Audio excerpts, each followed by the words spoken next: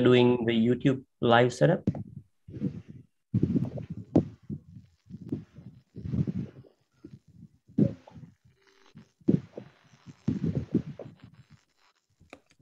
Doing the YouTube live setup.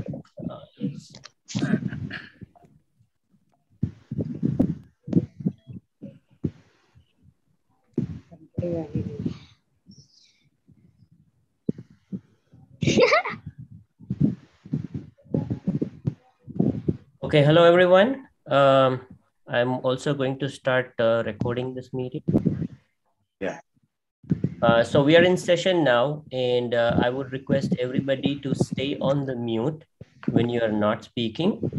And I would like to welcome Kirit Uncle, Kirit Shah, who will be the MC for the program and the host of this program. So Kirit Uncle, please go ahead. Thank you very much, Achal. Good morning to everybody from California, those who are joining from United States, from the different part. Also, good morning. Those who are joining from India, good evening. Hope everything is okay in India. So today we are gathered here to celebrate the 152nd birth day of Mahatma Gandhi. And obviously today is a very auspicious day, not only for all of us, but particularly for the audience which is joining today, because there is a triple fold objective which we want to accomplish. First of all, normally this kind of meetings are being done by the organizations. However, in this particular scenario, the Pathak family and we are doing this particular meeting. So again, on behalf of Pathak family also, I would like to extend you very warm welcome, and of course, on my own behalf, as well as on behalf of my lovely wife, Smita. So, as I was mentioning, there is a triple fold objective. One is that, Mahatma Gandhi's message is sort of diluted to a great extent. People have thought that, he has been responsible to get India independent, which is true. But at the same time, that's only the partial truth, because, we have seen Mahatma Gandhi being, so many things. He is a one-man institution. So in reality, a number of people, such as Steve Jobs, John Lennon, George Bernard Shaw, Albert Einstein, Leo Tolstoy, Paul Buck, Richard Attenborough, Barack Obama, Suu Kyi, Nelson Mandela, Martin Luther King Jr., Dalai Lama, Cesar Chavez, Ho Chi Minh. For a number of people, Gandhi was beyond politics. Now, again, Gandhi is a lot of things to a lot of people. But as far as we are concerned, Gandhi's legacy needs to be continued for the second, third, and fourth generation. And his fourth generation is there, including the fourth generation of his children. So automatically today, we are going to continue his legacy, not only through the lectures of these esteemed speakers. And again, on behalf of esteemed speakers also, I would like to, extend you a very warm welcome. And the three speakers are, of course, Dr. Spodek, Dr. Joshi, and Dr. Trivedi.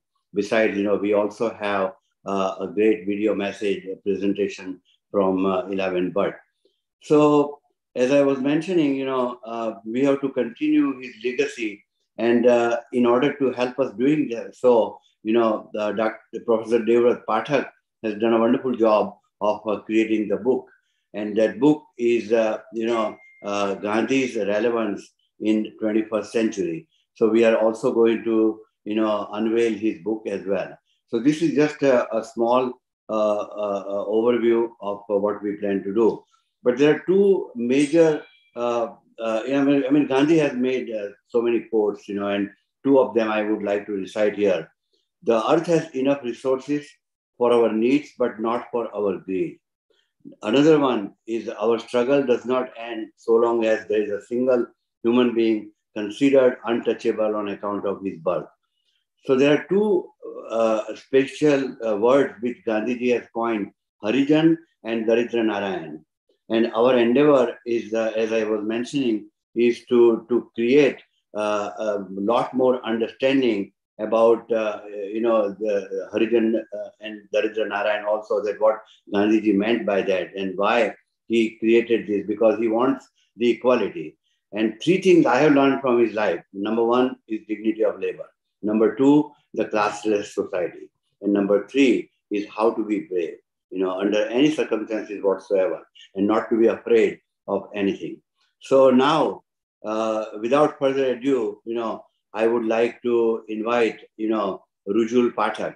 Now, Rujul Pathak is the daughter of Abhijit and Varsha Pathak, who are also co-hosting this particular program. And Rujul is going to start the program with the prayer. So, welcome, Rujul.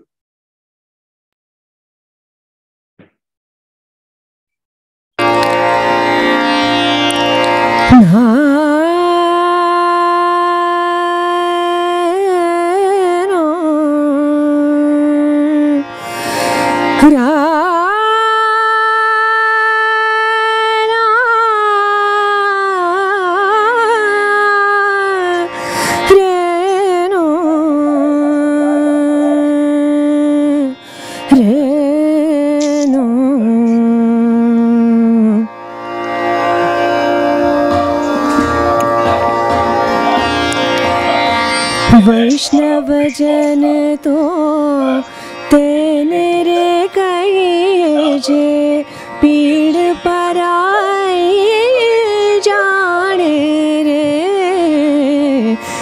वैष्णव जन तो तेने रे कहे जे पीड़ पराई जाने रे। पर दुखे उपकार करे तोए मन अभिमान नाणे रे। वैष्णव जन तो तेने रे कहे जे सकल रोक मां सहुने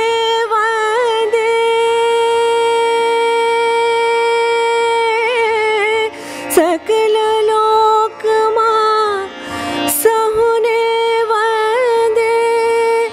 निदान करे के नीरे वाच काच मन निश्चल राखे। धन धन जननी तेनी रे।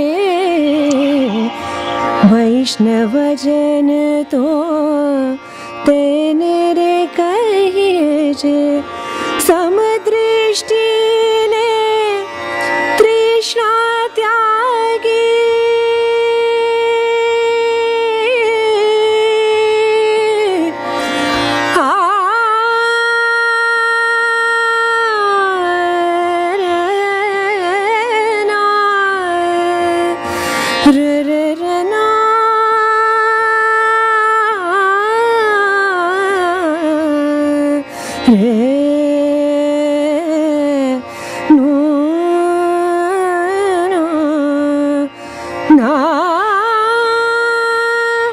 समदृष्टि ने तृष्णा त्यागी।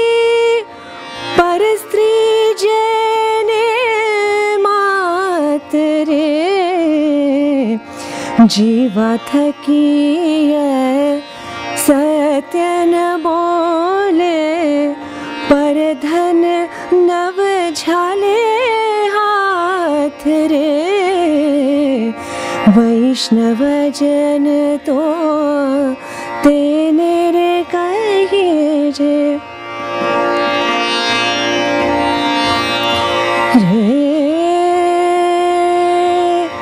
मोह माया व्यापे नहीं जेने।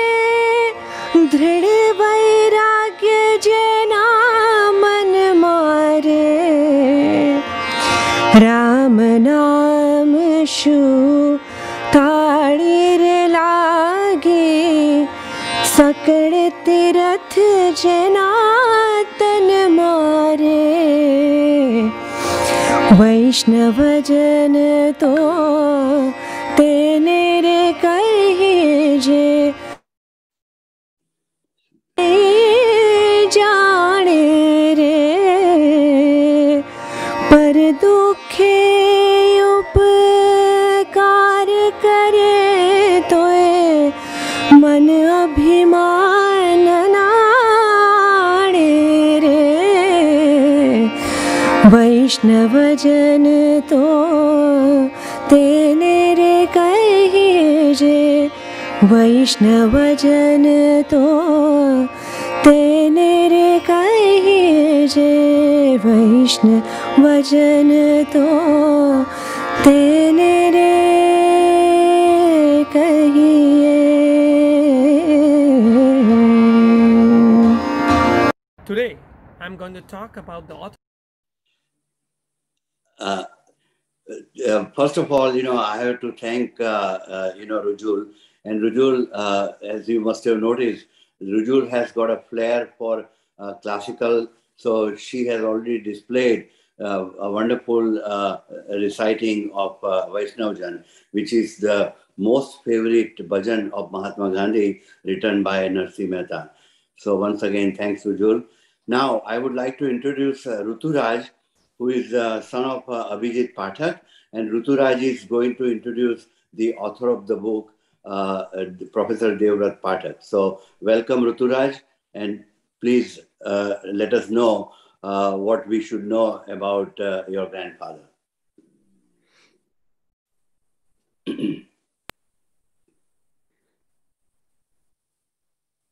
Today, I'm going to talk about the author of the book, Gandhi's Relevance in the 21st Century. The book was written by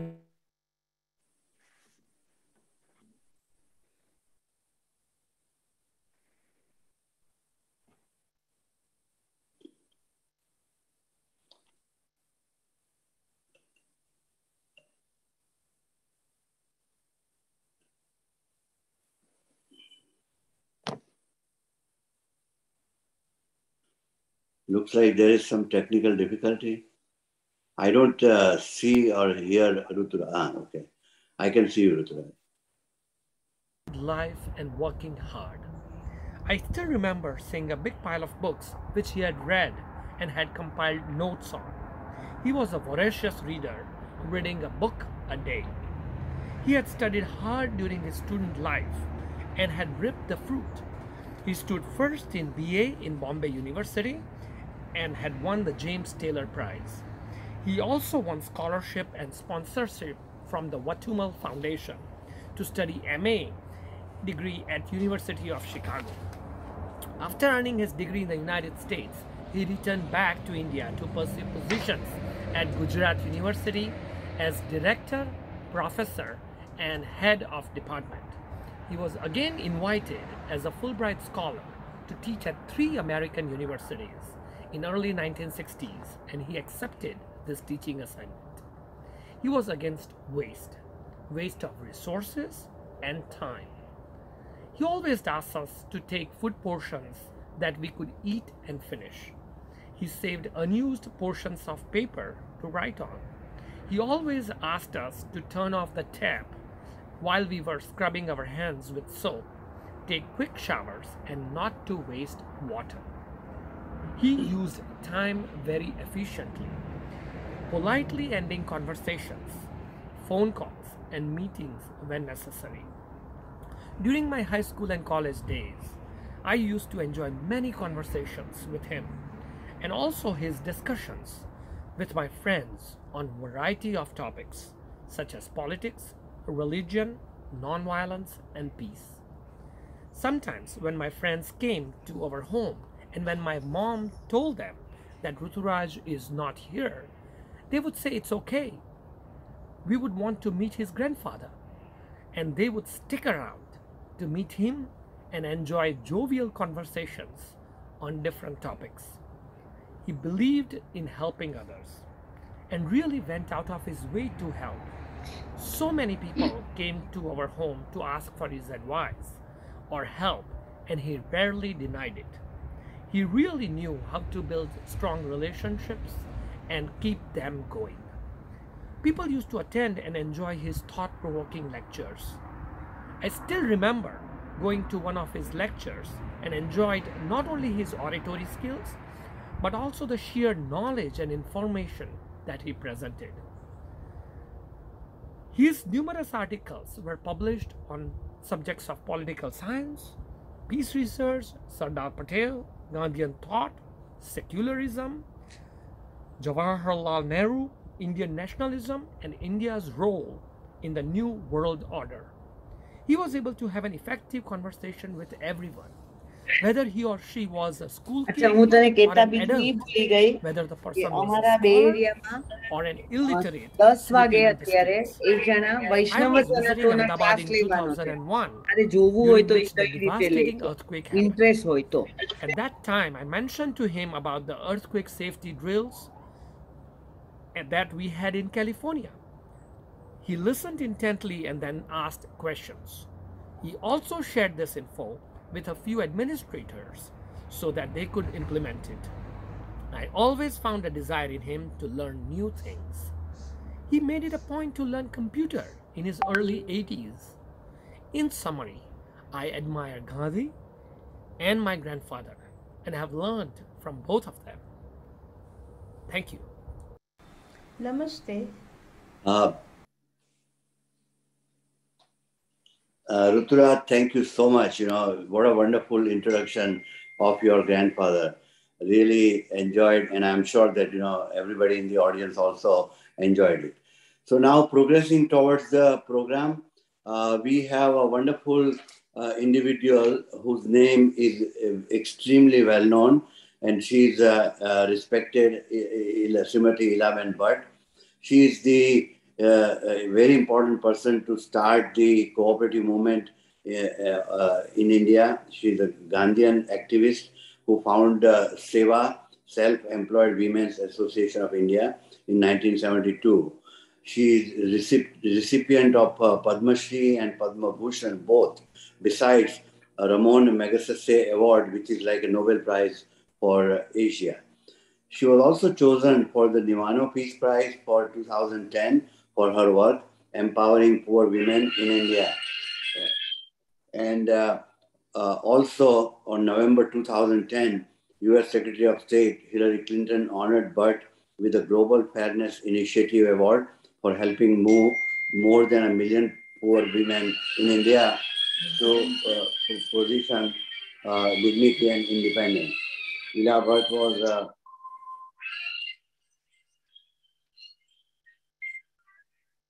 sorry about that.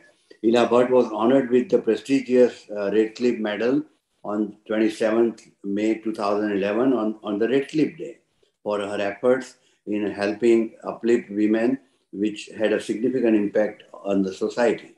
In November 2011, Ila Bhatt was selected for the Indira Gandhi Peace Prize, Disarmament and Development of 2011 for her lifetime achievement in empowering women through grassroots entrepreneurship. So anyway, this is what is going on. So now Ilaben will provide her pre-recorded speech. Thank you.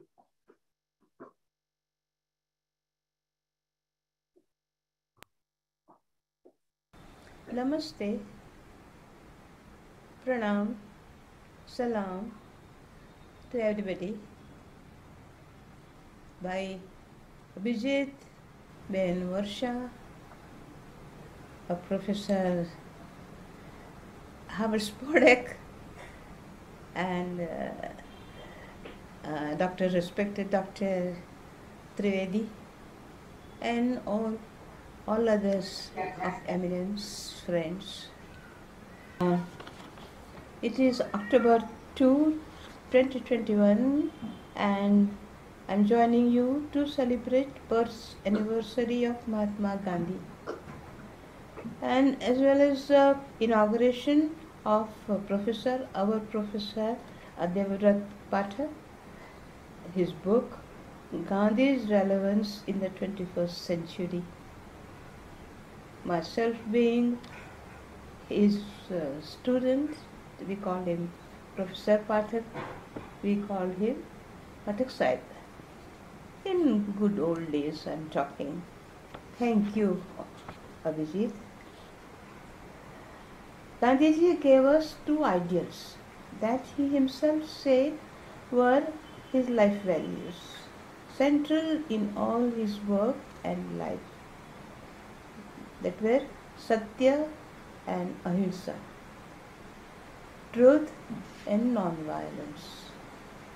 And it is these two ideals uh, that come to my mind again and again in the recent months all the more.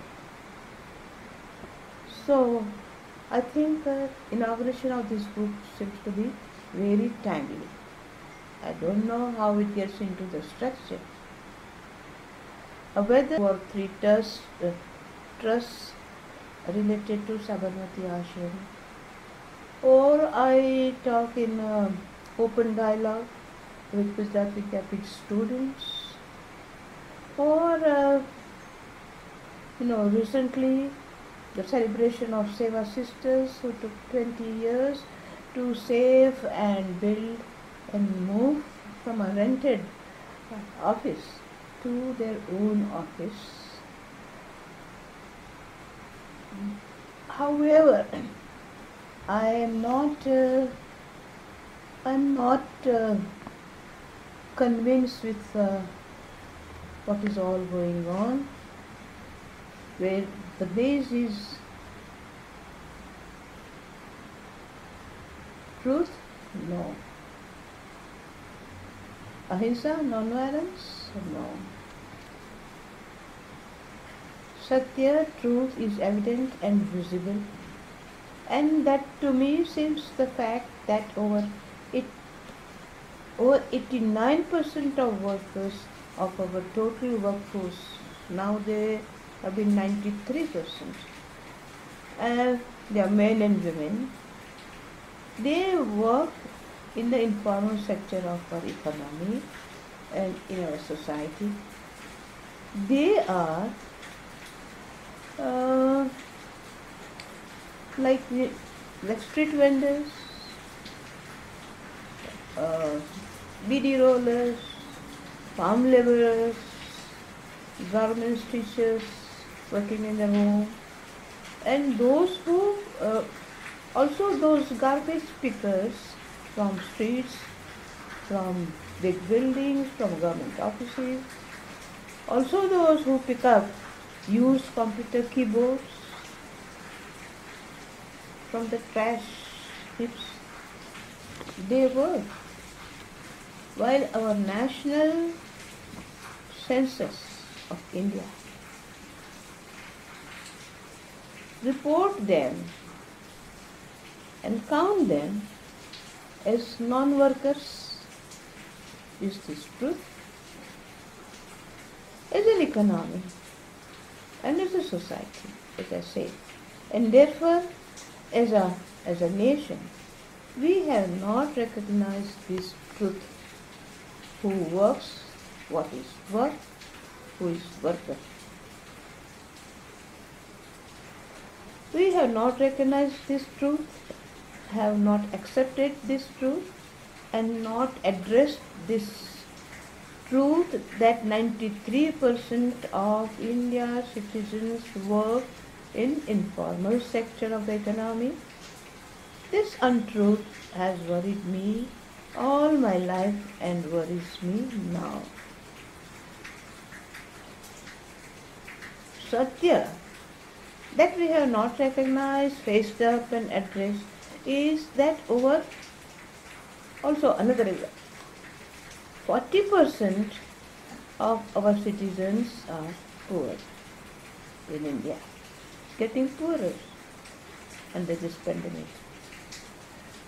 They are poor, have less than rupees 40 per day to live on. Yes, we do have political slogans, plans and institutions, but in the end, our economic growth and prosperity is due to the poor. When there is growth, we grow, but poor do not.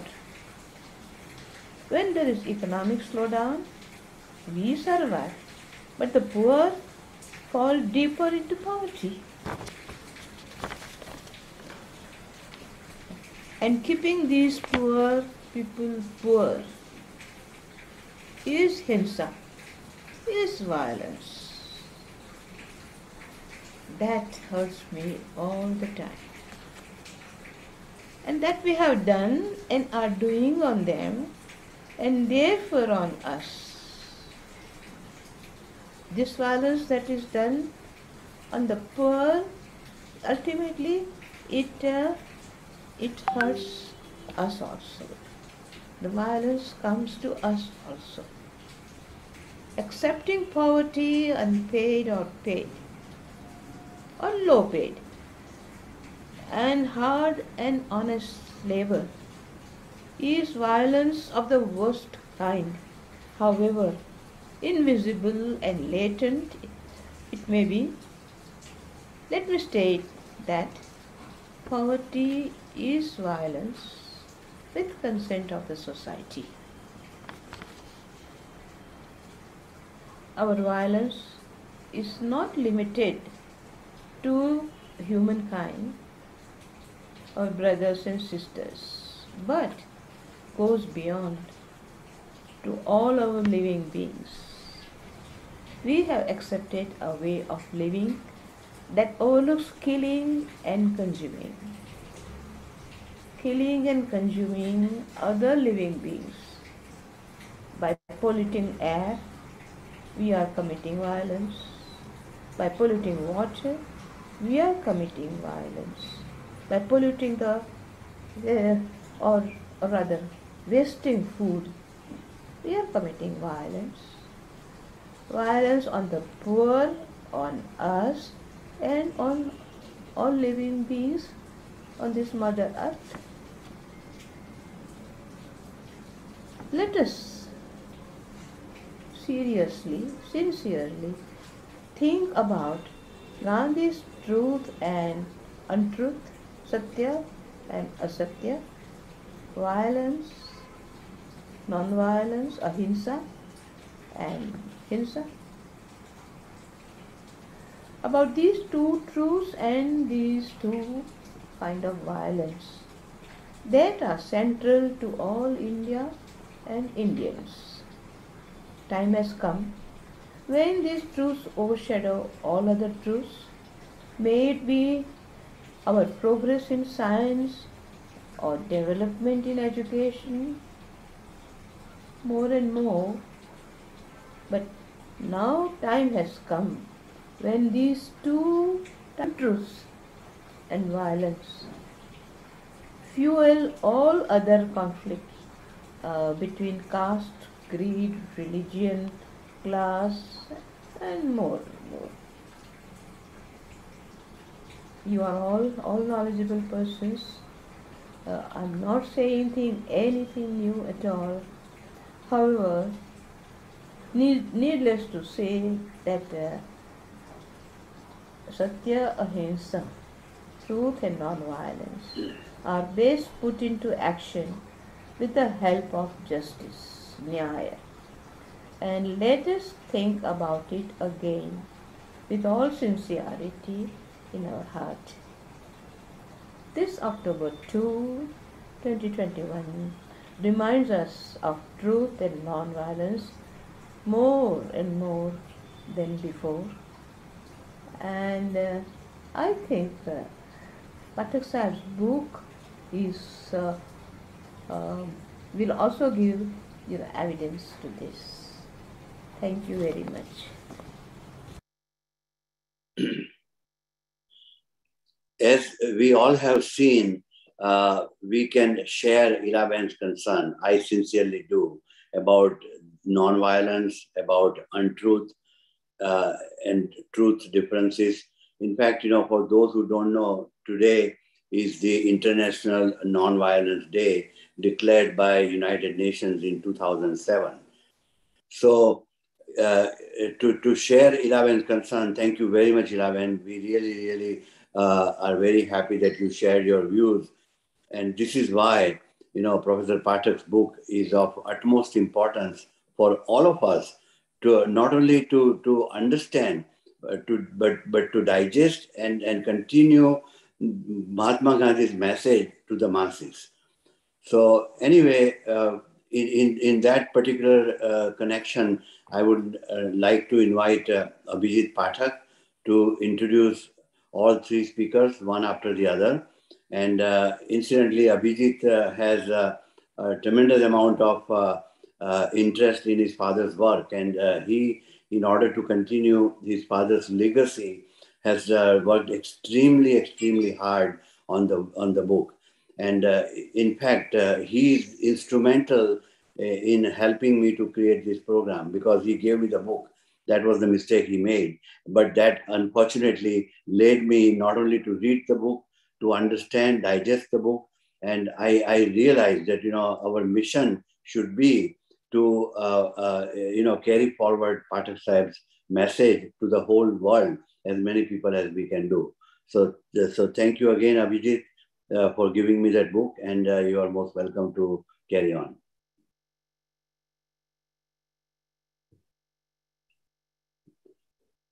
You are muted.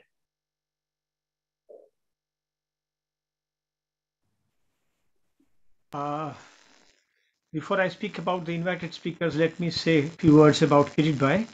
Kirit Shah is Emeritus Senior Medical Science Director of Sanofi Pasteur and President IRC Health and Care Foundation, India. He is also Chairman International Forum Vichartha Samuday Samarthan Manch and a member advisory board of Sukharma Foundation. He is also Healthcare Chair of Indians for Collective Action.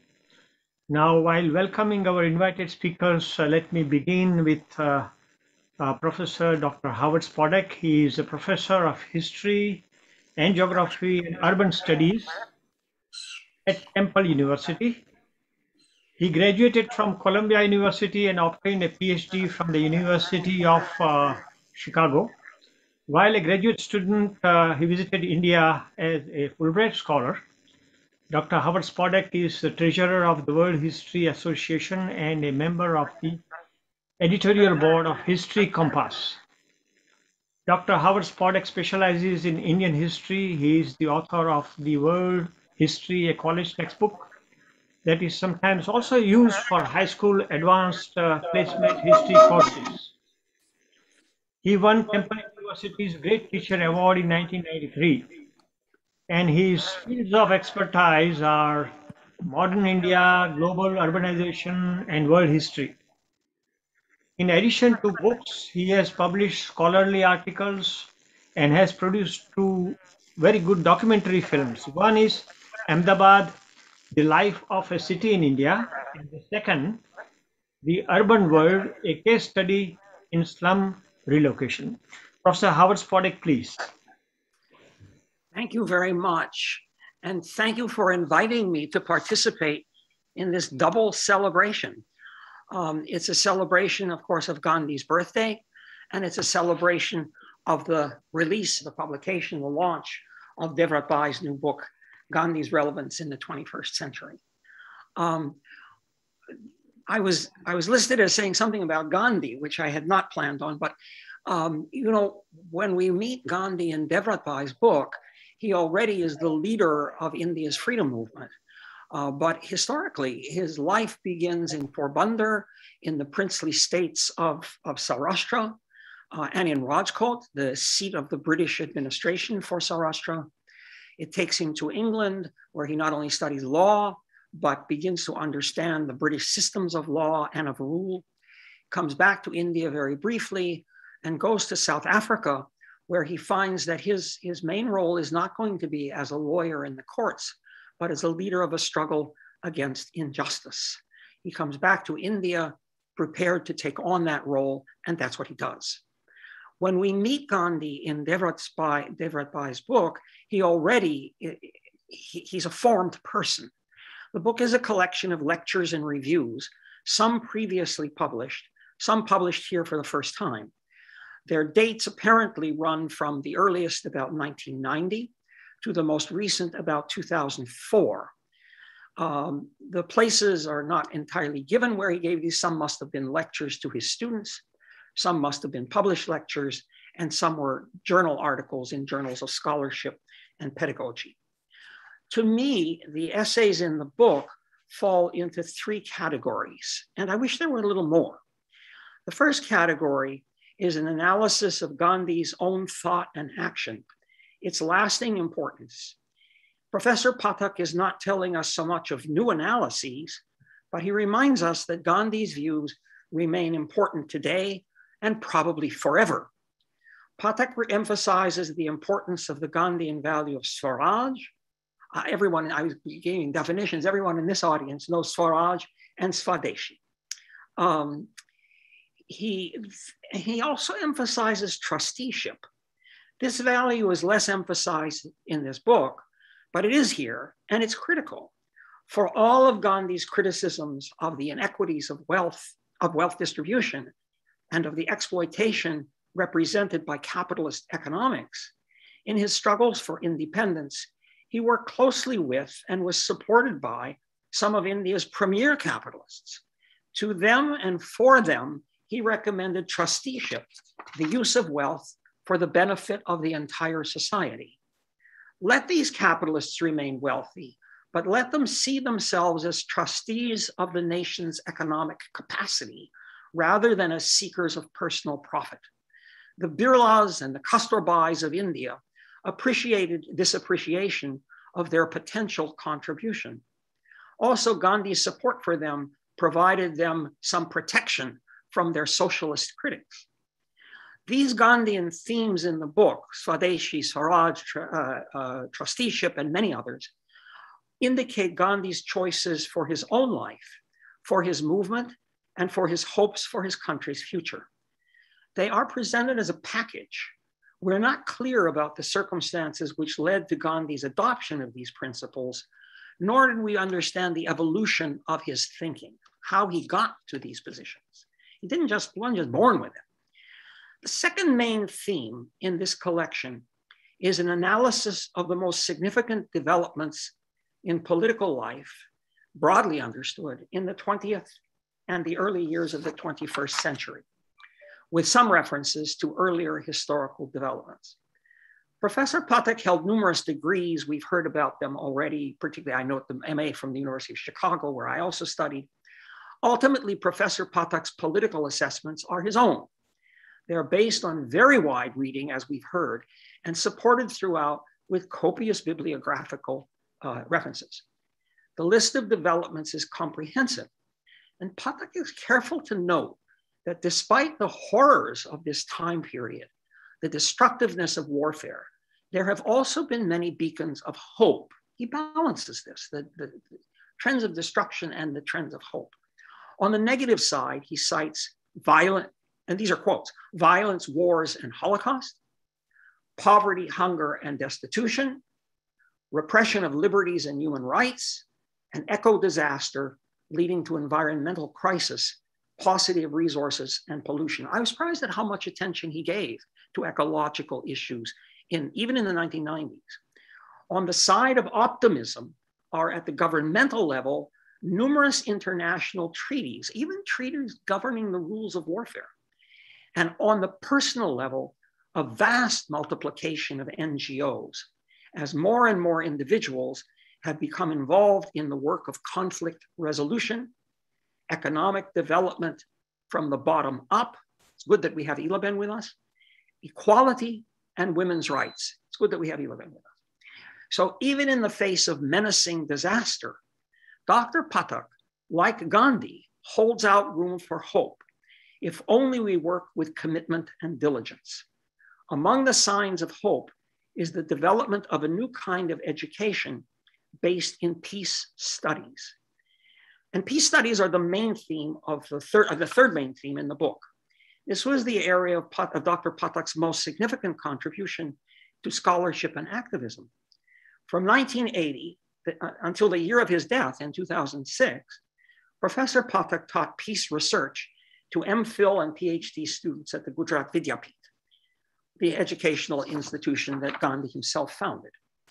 In this work, Pathak allies himself with the pioneers of peace studies, notably Johann Galtung, and sees all of them in communion with Gandhian thought. What are peace studies?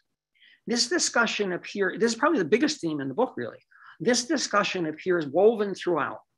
Chapter 12, Building Cultures of Peace, the Role of Peace Education and Conflict Resolution, provides the fullest explication.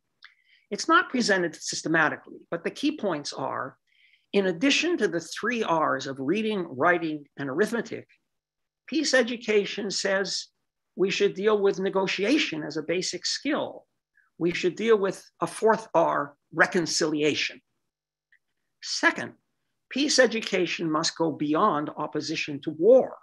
It must, quote, encompass the holistic approach, embracing the need for human liberation, covering human rights, basic needs, questions of poverty, repression, racial discrimination, malnutrition, literacy, and disease. It obviously involves a learning process for cultivating tolerance and engendering creativity. In terms of process, third, in terms of process, quote, peace education in essence is self-education. It's a consciousness raising and consciousness changing exercise. It's for all of us. There should be participatory methods rather than one-way authoritarian approach. In the program of peace education, there will not be a teacher, as we now have, but a facilitator. Periodically, Dr. Pathak reminds us how closely these goals and methods correspond to Gandhian ideals. When I finished reading the book, 3 major questions came to my mind. 1, the Gandhian message, the goals of peace education, seem so positive, so wholesome, so humane. Why have they been so difficult to achieve? Dr. Pathak devotes many pages to talking about warfare and inhumanity throughout the world. And he does not shy away from the problems within India itself. In short, what are the Gandhians, what are the students of peace up against? What is the arsenal of their opponents that makes these opponents so powerful and so difficult to confront successfully? Second, what did Devrat Bai actually teach at the Vidyapith? What were the requirements for the students? I mean, the book tells the goals, the ideals. What was the means? How did he actually do this? What were the requirements for the students? How were they evaluated? What would have been considered a success for a student of peace studies?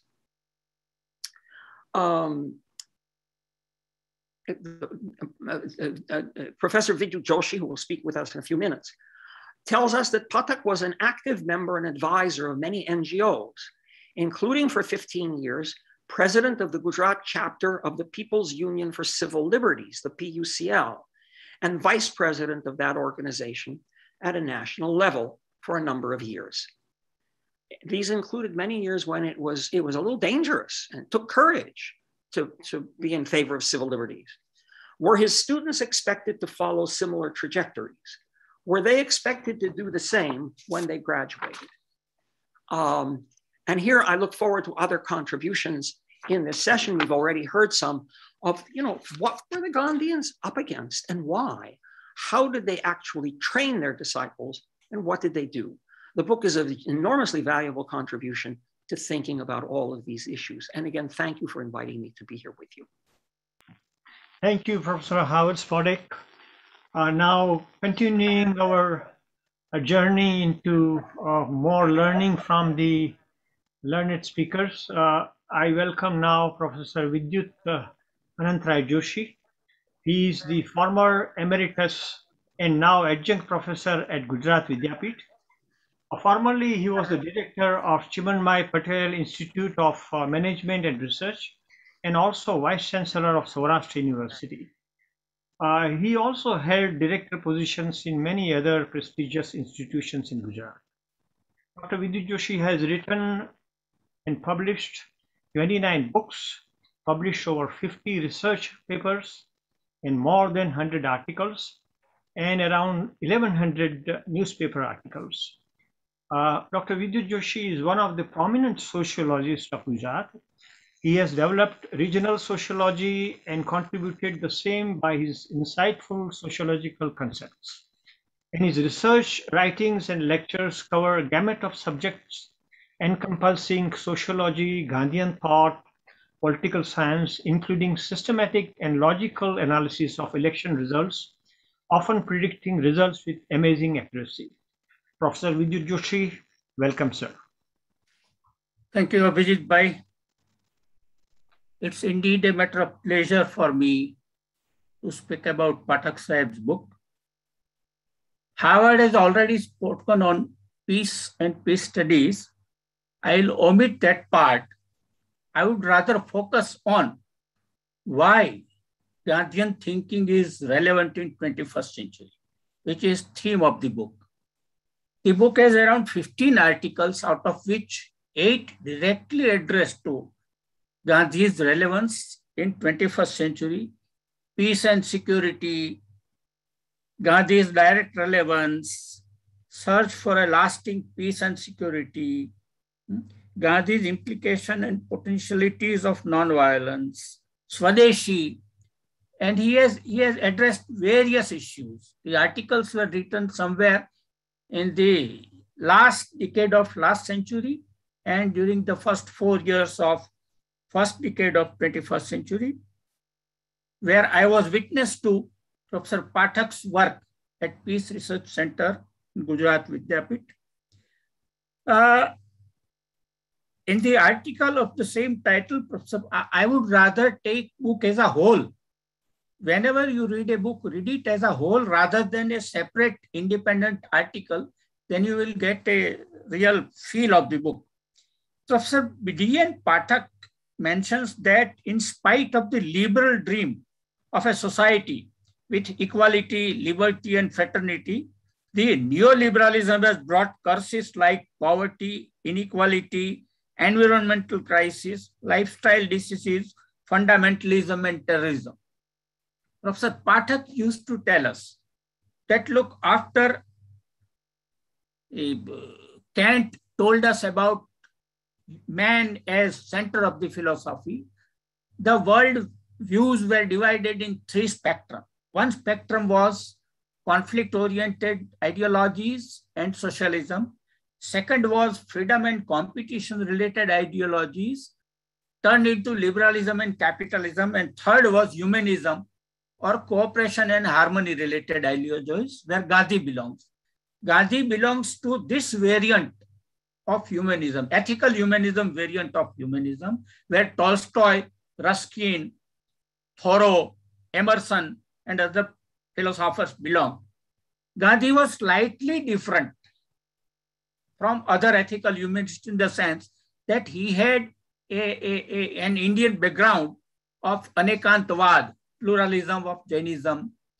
He was an Advaita Vedanti, so he believed that everyone is equal.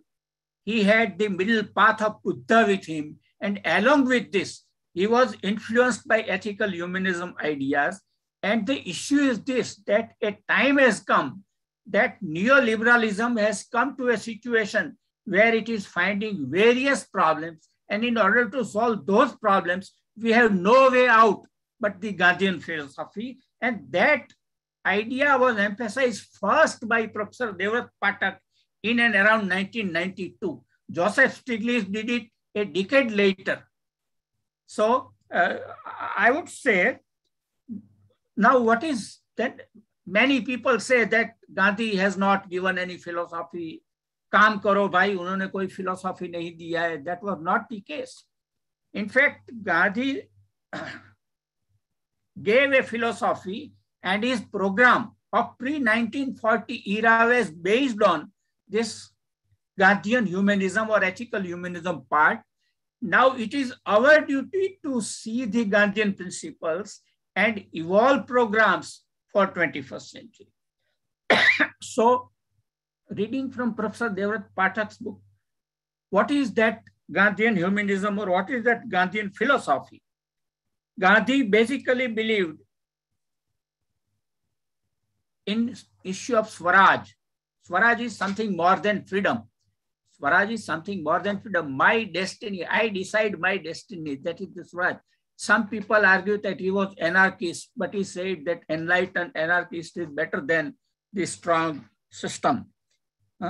He emphasized Gram Swaraj, or decentralized polity and decentralized economy. This matters most because after some decades, Schumacher also emphasized this, that decentralized economy is more important. He emphasized on an egalitarian society, not equality in Marxist sense of the term, but a sort of egalitarianism, egalitarian society. He believed in constructive program by civil society. He believed that state should have less role and civil society should have more role. NGOs should have more role. And he also established several institutions in those days.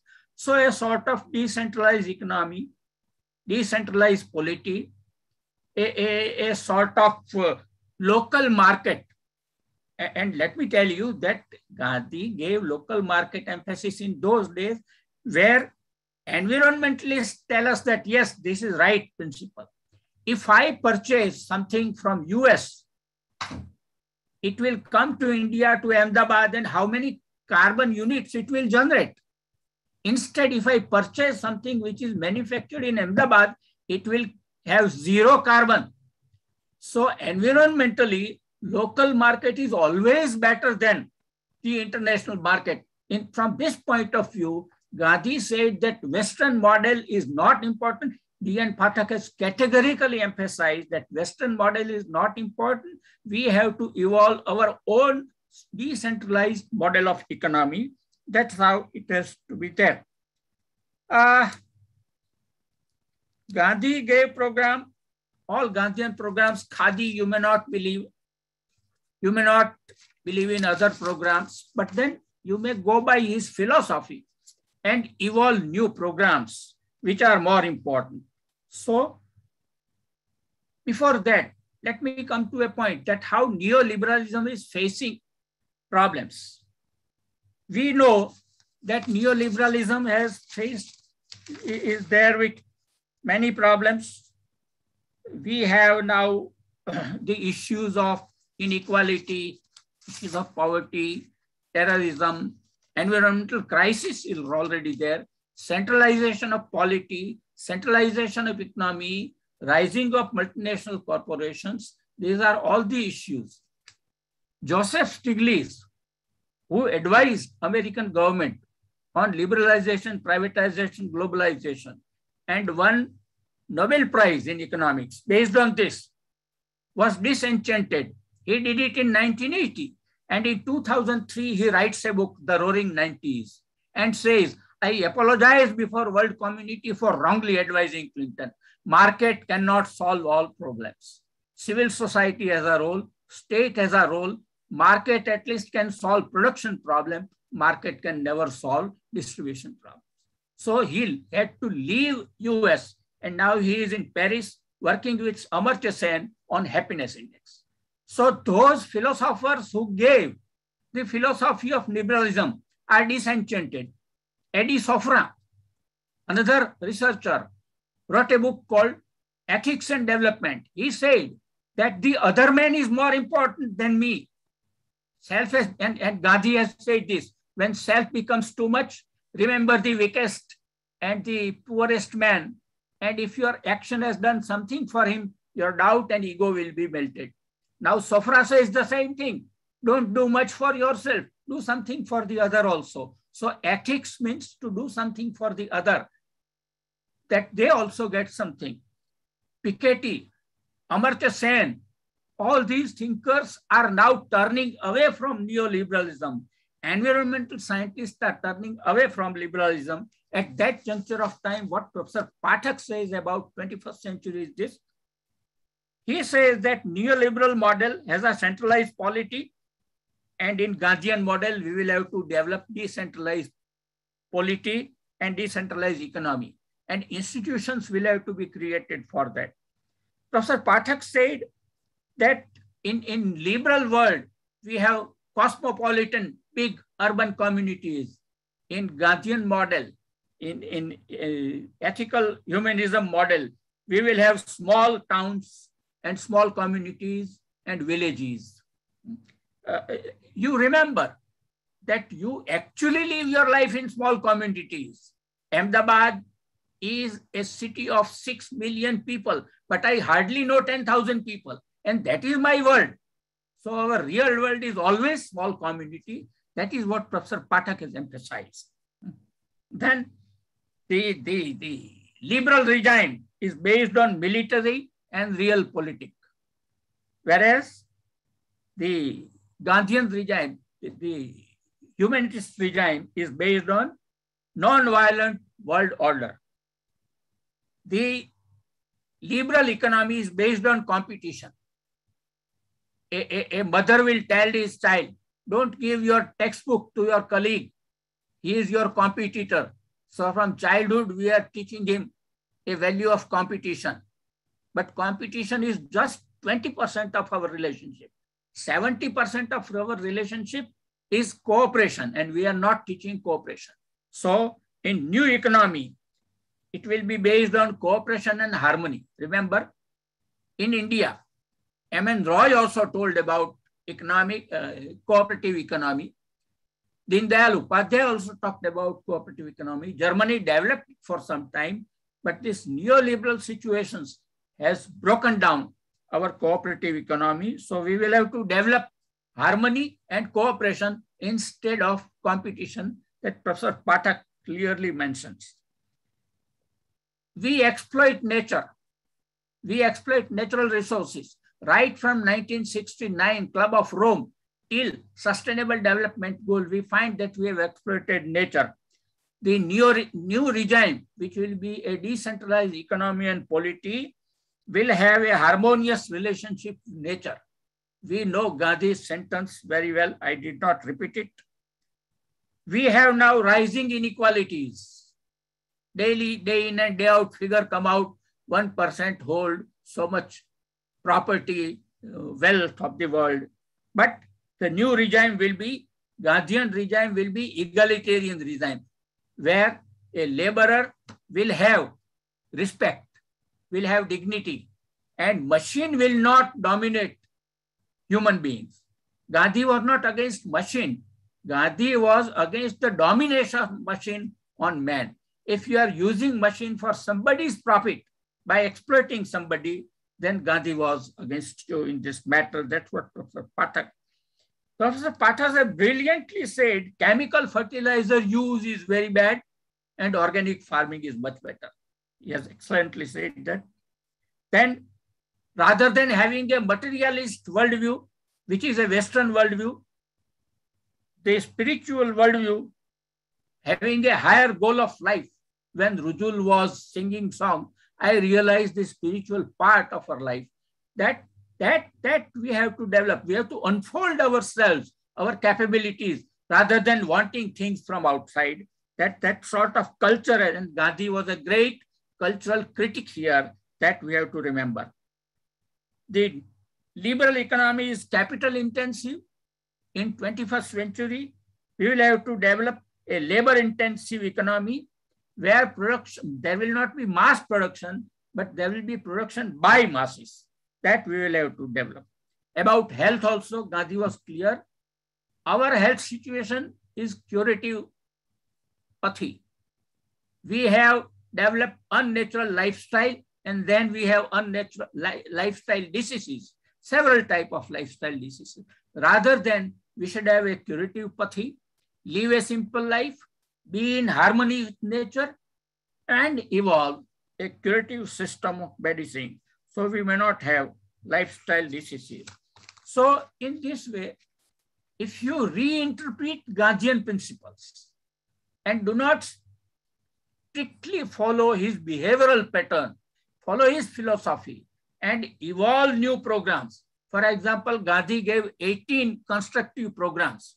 Today, those constructive programs will have to be shifted to environmental activism, human rights activism, which Professor Pathak has also human rights activism mentioned, and also cooperation between nations, terrorism program, rising violence program, and such new programs will have to be based on ethical humanism. That's what Professor Pathak said. I salute Professor Pathak that he was at least 1 decade ahead of what Stiglitz or Amartya Sen or Piketty or Muhammad Yunus or other people started saying. So I welcome this book.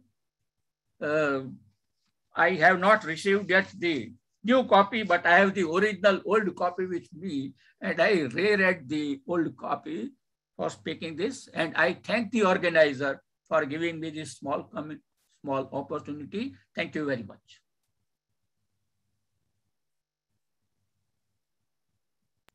Thank you, Professor Vidyut Joshi. Now we are inviting our third prominent speaker, Dr. Mohan Trivedi. He was born and raised in Wardha in central India, where his physician father had moved to serve village communities under personal summons and mentoring of Mahatma Gandhi. The family was greatly influenced by Mahatma Gandhi and his close associates. Dr. Mohan Trivedi played a role in organizing Narayan Bhai Desai's meetings and lectures, Gandhi Katha, at over 20 venues in USA. Mohan is also deeply engaged in facilitating publications of books by eminent US scholars Gandhian scholars based in USA. And he also supports authors and propagate their books and works to South Asian communities and readership by translating such books in Gujarati, Hindi, and Marathi. 5 such books are already published and a couple more are in the works. Professor Mohan Trivedi is also a distinguished professor of engineering at the University of California at San Diego and the founding director of Computer Vision and Robotics Research Laboratory and Laboratory for Intelligent and Safe Automobiles. So a unique combination of advanced engineering technology on the other hand and basic Gandhian thoughts on the core. Such a wonderful combination. Welcome, Dr. Mohan Trivedi. Thank you so much. Am I properly visible and audible? Abhijit Bhai? Yes. Very good. Okay, so Kirit Bhai, may I request that I get to share my screen?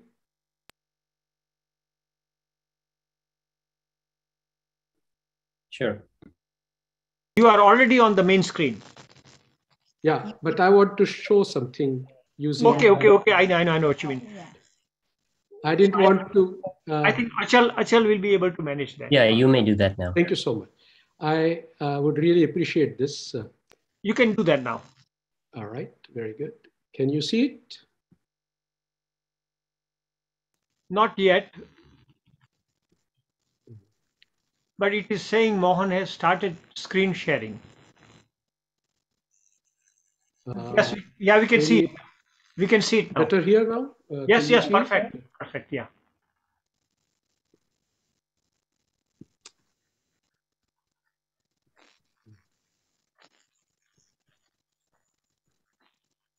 Dolaks?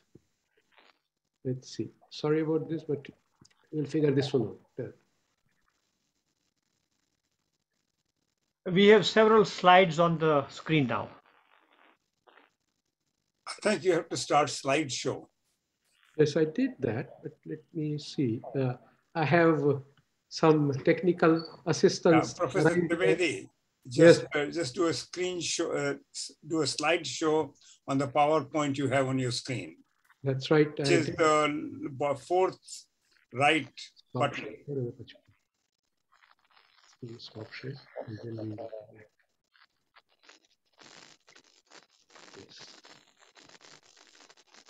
This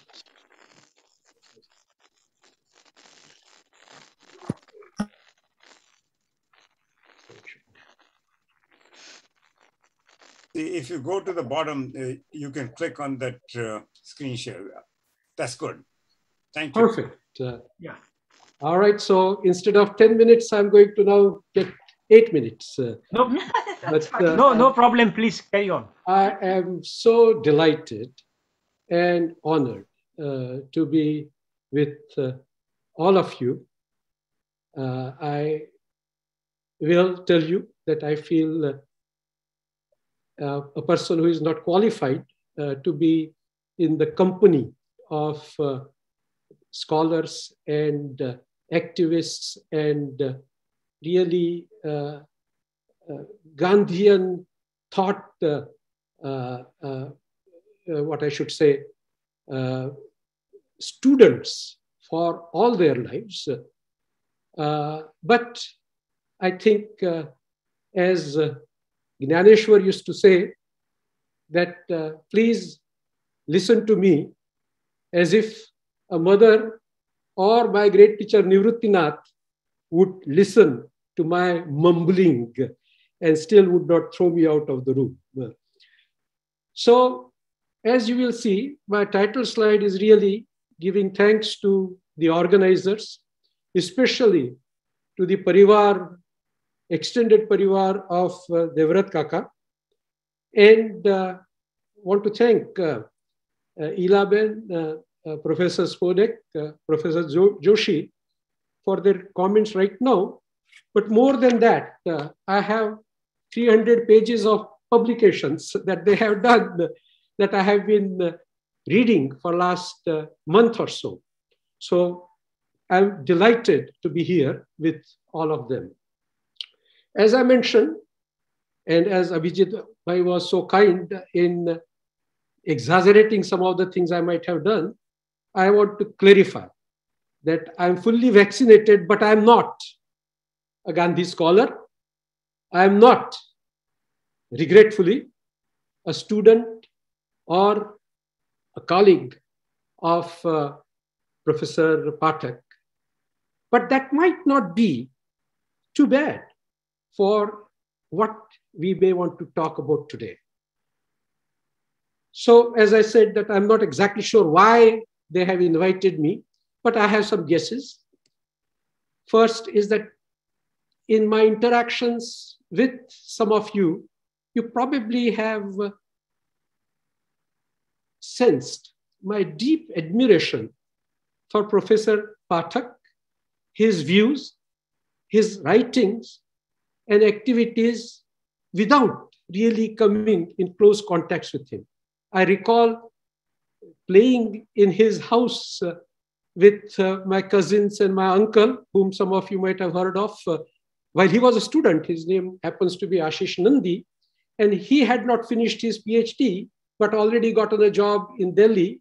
So he will come to Ahmedabad with a whole bunch of his manuscripts and spend hours talking with his advisors, and Devrat Kaka was one of that. And while he would go there, we will just play in the compound. But really, it was about 20 years ago that I started reading Devrat Kaka's articles in a Gujarati newsletter called Nirikshak. And I was, during that time, quite perturbed. I have been out of India for 45 years, but especially during that time, I used to feel that what has happened to my Gujarat? What has happened to my Ahmedabad? And there were voices like Devrat Kaka's, and who would write with total objectivity, clarity, and nirbhayata, fearlessness. And that really gave me, I'm not exaggerating, a tonic so that I could sleep well. I also, over the years, started interacting with various faculty members, activists, and people who are at Vidyapith who used to be there also. And that really also allowed me to get a better appreciation of the peace research work with which the center, with which Professor Pathak was associated for 26 years. I will talk a little more about that.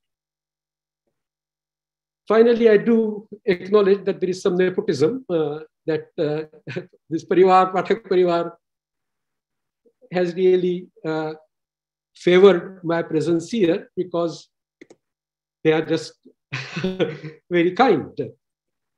But at the same time, I think this accidental occurrence in all of our lives, that I was born to parents who had basically left urban areas of Pune or Ahmedabad or training from University of Vienna on basically a call, a letter from Mahatma Gandhi to come and give what he has learned in some of these places to the village communities.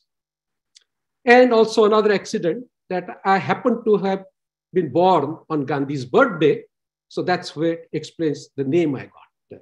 But those kinds of things play a role. And hopefully this is not stuck. Yeah. So talking about this connection with Vidyapith, it is not just fleeting. Especially the last two visits that I was there in 2018 and 2019, they were actually related. And this is the center where he worked for 26 years until 2006, where we, for again, sheer accident and good fortune, that we actually brought some of the books which were done about Gandhi by very eminent theologians and writers from the US, peace activists. And they were published by Yagna Prakashan, which happens to be a very well-respected Gandhian Vinoba Sahitya related publication house. And obviously, when I would go there, I would think about Devrat Kaka. So in the next 6 minutes or so now that might be there, what can I add here? Well, I would like to say that without talking about Gandhi the man, without talking about Devrat Kaka the man, can I talk about how I interpret from writings of Devrat Kaka, message of Gandhi, which is ever present and universally accepted. Also, I hope that when we are done, as I have learned to appreciate Gandhi a little better with the writings of Devrat Kaka and his colleagues, you might also, your paths, your journey would also be properly illuminated. So this is the outline of his book, and people who have worked with him, people who have written reviews of this and introductory chapters on it have already spoken. What I want to do is really pull out two themes which also were brought out by the distinguished scholars, Professor Spodek and Professor Joshi. But I will give you a little sprinkling of what I think is helping me to distill from Kaka's writing things about Gandhi. So the first part I want to talk about is about nonviolence and communal harmony related thoughts. Kaka writes, the 20th century excelled in its multifarious inventions, discoveries, and achievements, but it has a dismal record of having the highest number of war deaths, registering almost 75% of casualties of the entire world history from the days of Roman Empire. However, in 20th century, he also says that that century witnessed a unique experiment of non-violence on a vast scale, bringing down a mighty empire within a generation's time. Exercising high moral imagination, Gandhi has left a rich legacy that the world can ignore at its own peril. Martin Luther King basically said exactly the same thing in his own words about Gandhi's influence. And Gandhi's path-breaking contribution can enable the world to invent a new and promising future. So he's, Kaka Devrat Bhai Pathak is saying, yeah, that is fine. But we are living today, where children are going to live in the future. And there is something that we all can learn and use for our future to make it better. How is that possible? Now, when he's talking about it, he's also really a wonderful mentor, teacher, and public intellectual. So he quotes at the start of chapter 12 in this book, a beautiful quote. It says, every gun that is made, every warship that is launched signifies in the final sense a theft from those who hunger and are not fed, those who are cold and not clothed.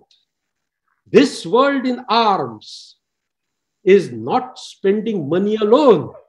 It is spending the sweat of its laborers, the genius of its scientists, and hopes of its children. Sounds so much like, say, Dorothy Day or Thomas Merton or Jim Douglas. But remarkable thing Kaka did is that he identified this to a military general of great repute, who happened to be somebody who became president also, Eisenhower.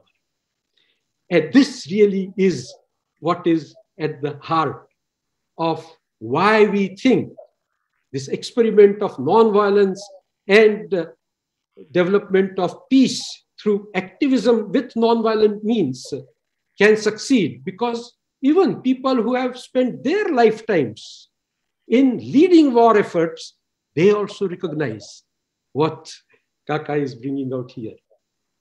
But how to do that? So education, in his mind, in which a lot of people would agree, is at the foundation of that.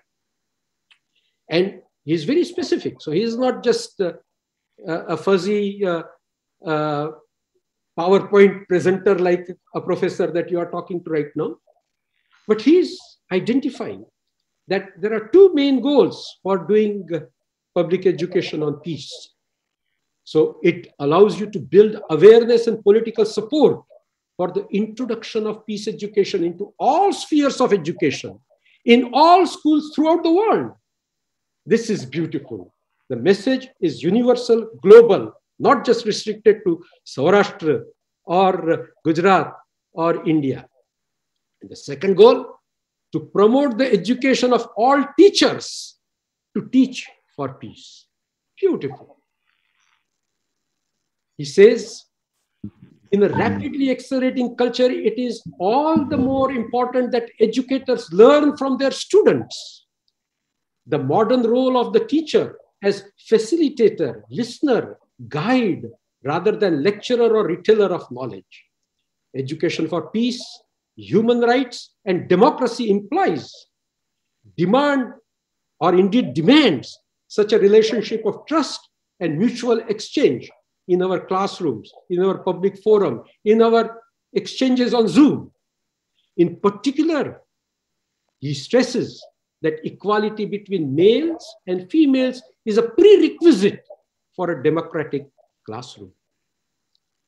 This is written probably 20, 25 years ago. Okay, and the first one is that we strongly promote the view that the peace education should be a holistic process, extending far beyond the school's walls into community life, the mass media, and popular culture. I don't think anybody would argue with what he has written some time ago. But while he was doing that, I think it is also important for me to recognize that he was part of an institution founded 102 years ago by none other than Gandhi. And this is a picture of the foundation stone at Vidyapit, where he basically says that without exaggeration, I can state that what I am doing today in founding of Gujarat Vidyapit is by far the most significant work I have done in my lifetime. 1920. The persons who have gone through this, who have walked basically the grounds of Vidyapit are who's who of freedom fighters, of educators, of leaders who have changed, transformed not only that university's surroundings, but entire world. And one such individual who at the age of 4 years of age, he actually in 1928-29 attended on Vidya premises a Vinay Shala, which was basically a KG type of a thing, who eventually ended up becoming the chancellor of that particular institution. And not only that, but for me, he is indeed the person who held my hand for 30 plus years. Every visit that I have made in India, I have always gone to Vedchi or met him somewhere. And then he also came and spent several times, significant length of time twice. And I had taken sabbaticals while he was here going around. So he has, in his own words, like Kaka has written in his articles here, basically saying why should or what should be the mission of peace education, holistic education, terms that we have learned. And this becomes, in my mind, a guiding light for what I do even here at University of California, because this message is really not discipline specific, place specific, or time specific. This one is universal and immortal message about an educational institution. So I'm going to end with something that I'm pretty sure Kaka would appreciate. And this is in the voice of a graduate of Vidyapit, Bhadraben Avsar.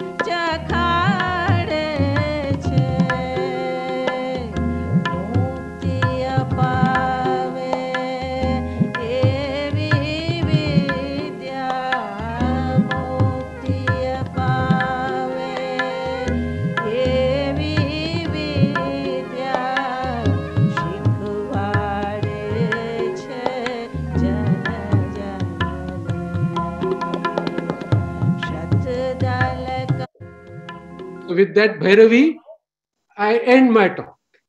But I also want to mention who I believe is the target audience for today, at least for my 7, 8, 9 minutes. And these are the people who love ideas. These are the people who never quit learning. Pathak Sahib has done that thing. Gandhi has done it until his final moment. They have blossomed and learned something and gave something. They are lovers of life, lovers of music. You cannot talk about Devrat Kaka without mentioning how his holistic growth was founded on his love for Sangeet and people who are the change makers. But not only those who have gone in the past, but I see the youngsters in that room and on this particular screen here, who are really the people who are going to take us to the Gandhian, non-violent, ever-blossoming future where everybody gets the equal opportunities for growth and for fulfilling whatever is their purpose in life. Thank you so much.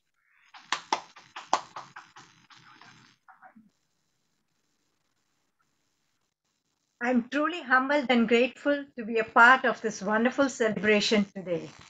On behalf of the entire Pathak family and Professor Pathak's extended family, consisting of his students, his friends all around the world, I'd like to say a heartfelt thank you. Just like Gandhiji would have quoted, happiness is when what you think, what you say, and what you do are in harmony. Today, listening to all the scholars, I'm sure you all will agree. We indeed felt the same way listening to our scholars today. A big thank you to Padma Bhushan Ilaben Bhatt, Dr. Howard Spodek, Dr. Vidyut Joshi, and Dr. Mohan Trivedi. They spared their valuable time today to be with us. What you all shared today was both enlightening and inspiring. Our special thanks to Professor Dinesh Shukla and Professor Siddharth Bhatt for their contribution in publishing the first edition of Professor D.N. Pathak's book, Gandhi and Peace Today. Today's program would not have been possible without the incredible support of Mr. Kirit Shah, who conceived and initiated this idea. Our special thanks to Achal Anjaria for arranging and taking care of technical details so that we could all meet remotely on Zoom.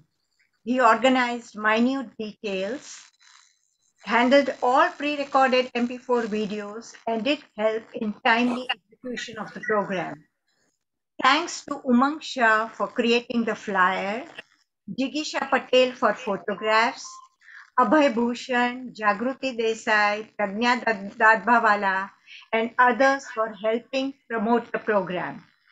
Abhijit and me are very happy that our children expressed their feelings for their grandfather in such a beautiful way. Thank you all the viewers who spared the time for this program. Thank you. Namaste.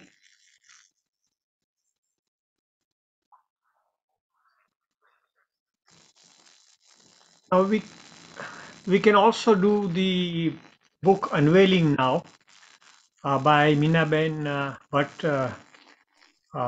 she will be she'll be unveiling the book on behalf of all of us. Minaben, you may please unmute yourself and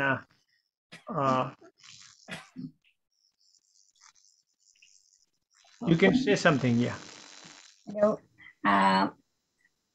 This is the front page, the relevance in Gandhi's relevance in 21st century.